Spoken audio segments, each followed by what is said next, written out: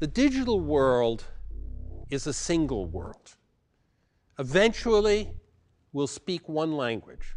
It's very hard for people to think of that, and eventually, by the way, might be 1,000 years, but it's eventually going to be a single language.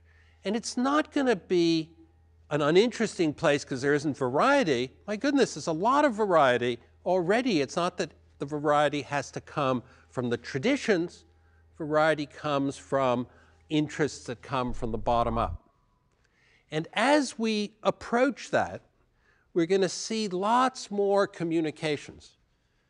And kids that communicate with other kids already, we find that in remote Cambodia today, and I'm giving a real example from the laptop project, know the names of all of the soccer players in Brazil. Now, why did that happen? It's what they talk about. It's what they communicate with other children. And how do they communicate? They communicate by typing English. Now, if English happens to be your native language, you'll say, well, I'm lucky, it's my native language, but it's also become a global language. And people are fond of saying more people are learning English in China than speak it in the rest of the world. And that, if it's not true, doesn't matter. It's so close to true. It's an interesting way of looking at it. So what I urge you to do, by way of closing, is to think of our movement from atoms to bits, not just that you're in a knowledge economy. That's true, but it's almost incidental.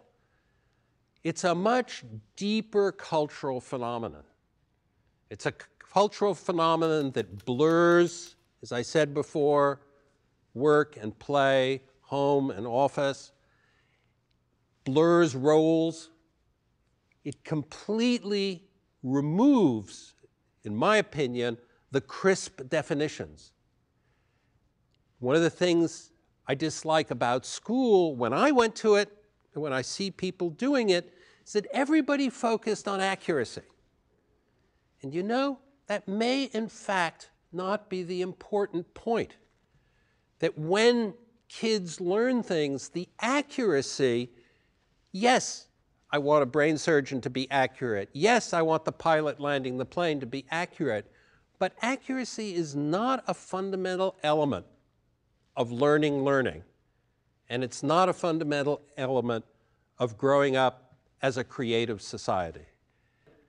But the real question is, does a society have to go through all of those steps to then worry about being a creative society?